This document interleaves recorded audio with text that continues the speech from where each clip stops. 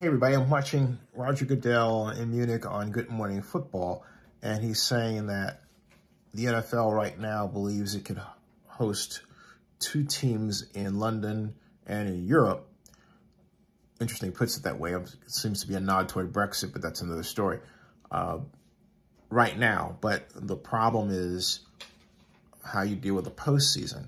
Now, when he was talking on Good Morning Football, which he's still doing right now, he said that for him, this all started when Commissioner Tagliabue sent him over to Europe and said, figure out how we're going to play football, NFL football.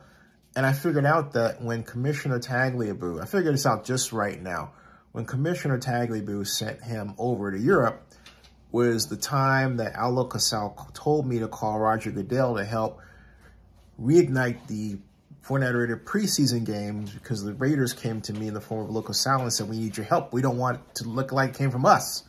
So now I'm putting it together, because when I called Roger, he was actually in Europe. And now I know why.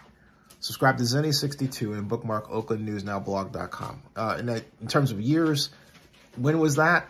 Yeah, that was 1999, and this is 2022. I stand corrected, folks. That wasn't 1999. That was 1996. 1996.